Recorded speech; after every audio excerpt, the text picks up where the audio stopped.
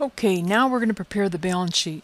So first the income statement, all right? First the income statement, and then a statement of owner's equity, and then the balance sheet. Okay, they have to be done in this order because the net income from the income statement went down into owner's equity. All right, now the ending balance in owner's equity is going to come down into the balance sheet. So we're going to start out over here on the asset side.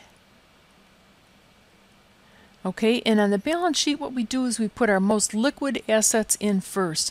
So that would be cash for sure. All right, cash for $45,400. And again, that would have a dollar sign at the top of the column.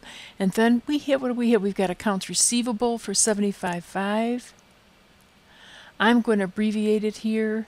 Accounts receivable, $75,500. And supplies.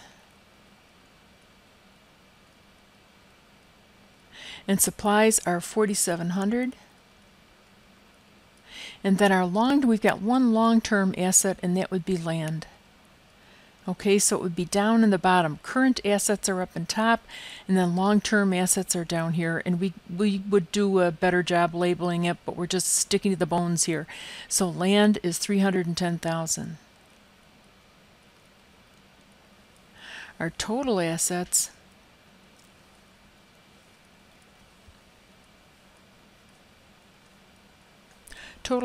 are $435,600.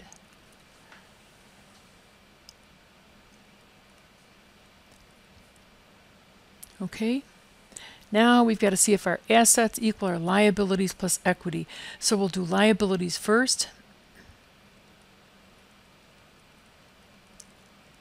And then we only have one. We've got accounts payable.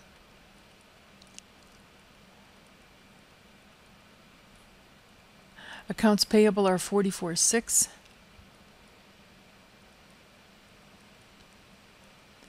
And again, the dollar sign goes here because it's the beginning of a new column. All right, and then we've got owner's equity.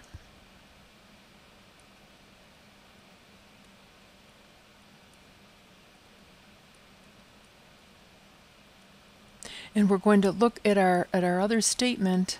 Our owner's equity was $391,000. So that's going to go down here. I'm going to put in the capital account. $391,000, and believe it or not, that's going to equal $435,600.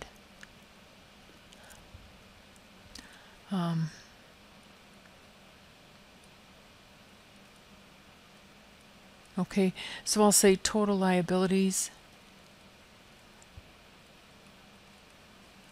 and owner's equity.